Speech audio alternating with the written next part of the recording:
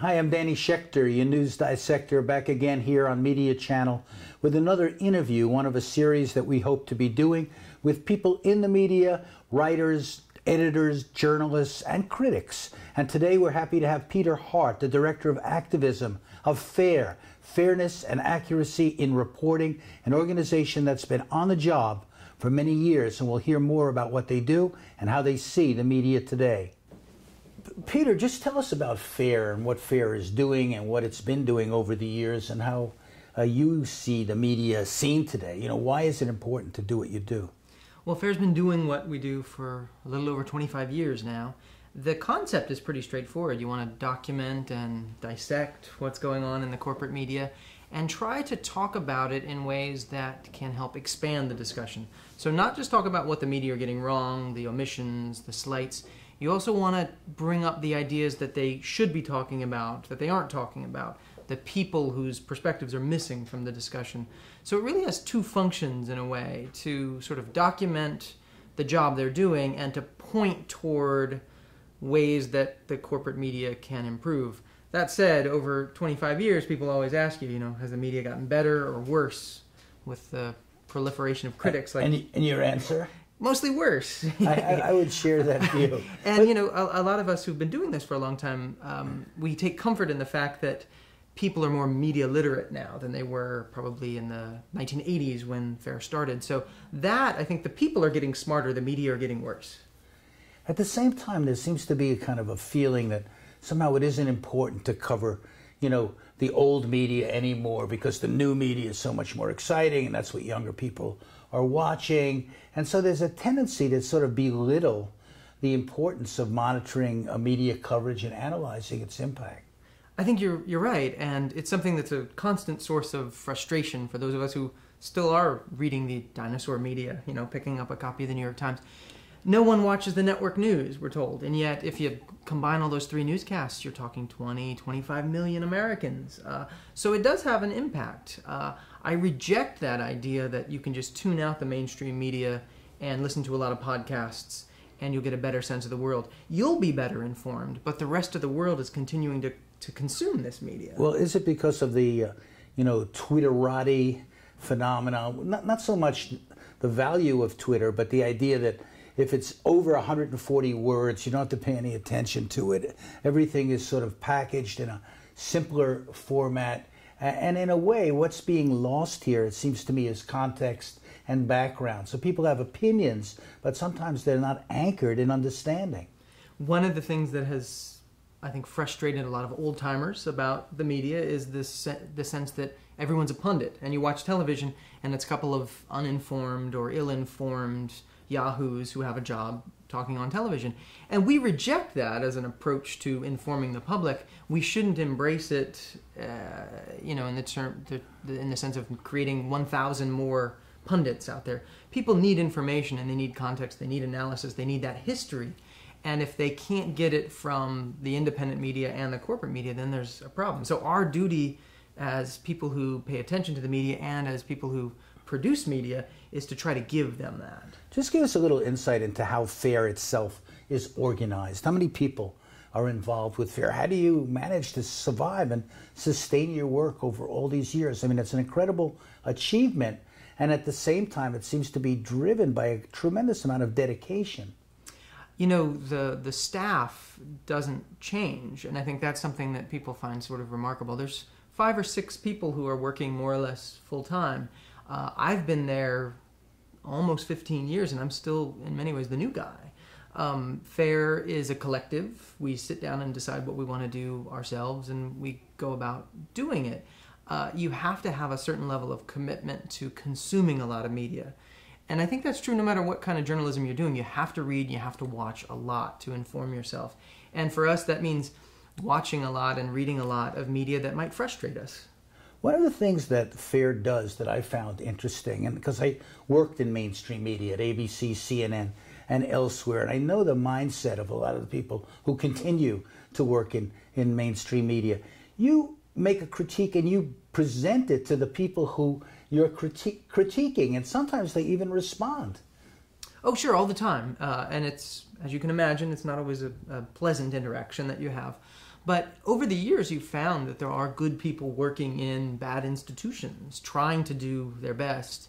The trick, I think, is to deliver a critique that appeals to people who are skeptical or even hostile toward the mainstream media, but also is not going to be rejected out of hand by the reporters that you're writing about. So you have to have some respect in a way for the work of professionals who certainly don't see themselves as part of an evil empire. They see themselves as working journalists, and sometimes they're insulated in their own bubbles, so they don't really hear the critical views. When I worked at ABC, I was happy when people would critique what I was doing or say they want more of it and all the rest of that. That helped us actually on the inside get to do better work. Yeah, and I think the bubble analogy is correct because they are trapped in this sort of beltway bubble, the consensus, the conventional wisdom. And to the extent that critics can kind of pierce that and say, here's a different way of looking at it. The Iraq War is a great example. Why aren't you talking to people who are critical or skeptical of this war? Why aren't you talking to protesters?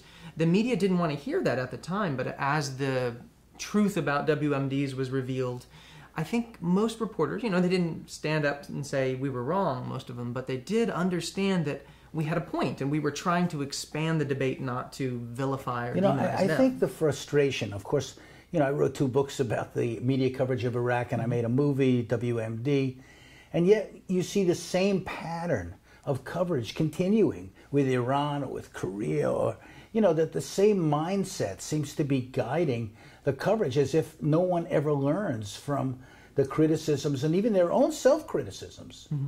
Well, what's the price? You have to ask yourself, what was the price for being wrong about Iraq? Who lost their jobs? We can point to Judy Miller, I guess, at the New York Times, but who else? There is no path to promotion in the media by sticking your neck out and saying, wait a second, this drive to war is madness.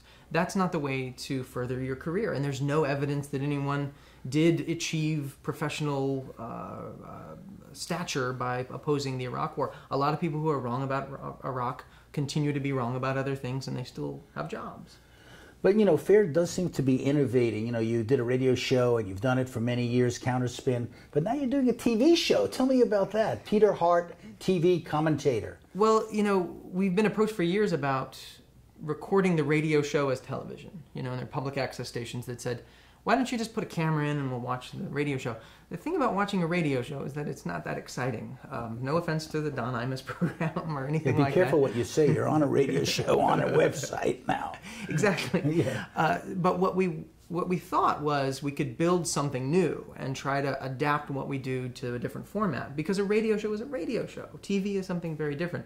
So we're at the very beginning of what I hope is a process where we can build out a way of talking about the media in a televised fashion and not just recording a TV show in front of a... I mean, it is interesting that, we've been laboring for many years, what FAIR does, what I try to do, to be critical of the media. Along comes Jon Stewart and puts it in an entertainment format, and suddenly becomes the most popular show among, news commentary programs in the world, probably. And he uses clips from the media and he indicts them for what they're doing. And people sort of laugh at it. There's a danger of that, too, because then everything becomes just a big joke. Yeah, I think he's done more to further the cause of media criticism than many people, perhaps anyone. What we hope is that the criticism is substantive, and often it is on the program.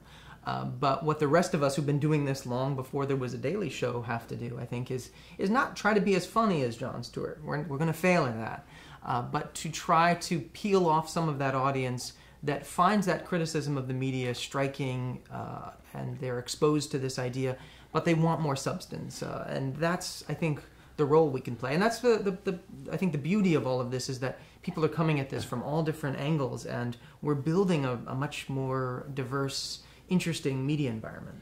After I did the WMD film, I started looking into financial issues, and I made In Debt We Trust and then Plunder.